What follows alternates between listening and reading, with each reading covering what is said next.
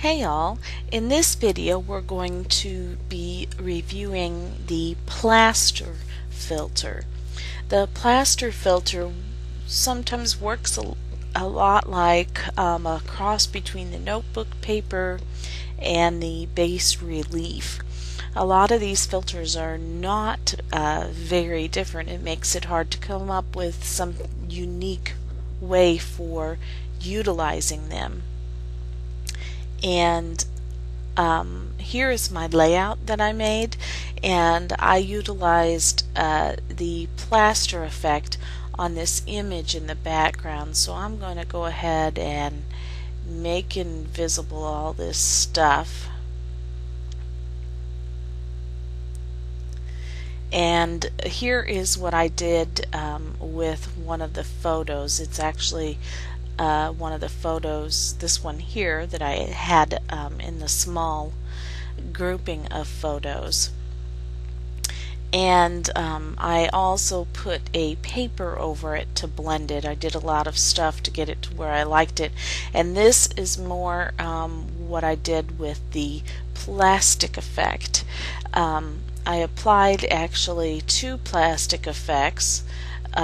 If you look in my layers palette here, I applied it with one foreground color here, and I used the overlay mode, and I applied it with another foreground color here, and I applied the pin light mode, and then I have my original photo here.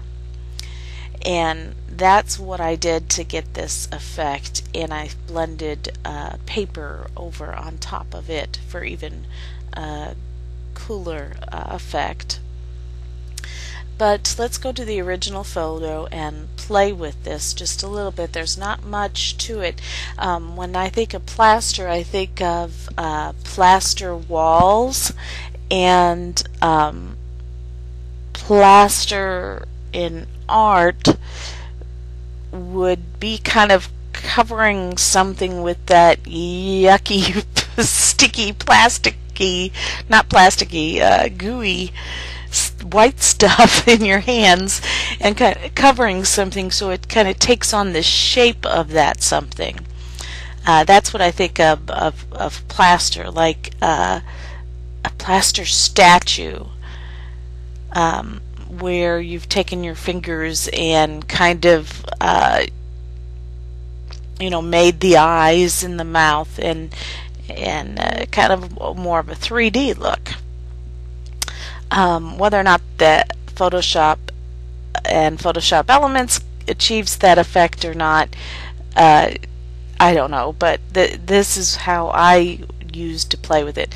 Now it does react to the foreground and the background color. I'm going to go ahead and hit Control J to duplicate this layer that I'm playing on, and I don't remember what I did. I think I got a silver from the car, the train car, when I did mine for the foreground color. And then you just go up to the filter, sketch, and plaster, and wait for it to come up. When I run my recording software, things are much slower.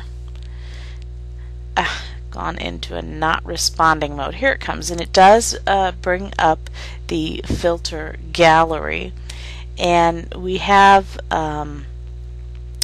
two sliders. Of course, this is where you want your light source. Maybe I did top, but top right would be consistent with a lot of the digital scrapbooking. I had done the top, but it doesn't matter. We're playing again. And you can see here what it has done to the image. You have the image balance, and this slider controls how much the image is raised off the base. In other words, how far you dig your finger into that plastic. Not plastic. Why do I keep saying that? Whatever they make plaster out of. So down here it's much smoother. It loses a lot of the detail, and up here you get a loss of detail too because it goes in the other direction. So the key is to move this around until you see what where it finds the best edges from the light and the dark. See, for me, I didn't want this on the side, so I went down some more. And you have to find the best for what you are looking at for. See, and that's too much. I don't remember where I was at there. I wanted a little bit of the inside. I'm not going to spend a lot of time finding that perfect spot like I had before. I wanted to see a little bit of the inside when I was doing it, but mostly have the focus on the windows. And so I'm just going to call it good here. Now the smoothness, I'm not sure what it does. Let's go way down, and there's what it looks like very low, and all the way up, and it doesn't make a whole lot of change for my thing. So I'm just going to leave it kind of out here in the default area, and then I'm going to click OK, and there I have my image. And of course, as I said, it does react to your foreground and background color. Let's take a look at that. Get another one, and let's just make this this color blue for the foreground, and I have a gray on the background, and just run that filter again just so we can see what happens. And you can see it has the blue for the lighter areas because the foreground color appears to be grabbing, actually if you look at the original, it seems to be grabbing the darker areas, and the background color seems to be grabbing the lighter areas and filling in for that. So you can utilize that knowledge. Let's see. I'm just playing, and as I play, hopefully for you to learn. Let's say I want the lighter areas to be the blue and the darker areas to be something outrageous like the red. And let's run it again just so you can see, so you can purposefully utilize this filter for your use. So you can see the lighter areas now, the background color does the lighter areas are blue, and the darker areas have turned red.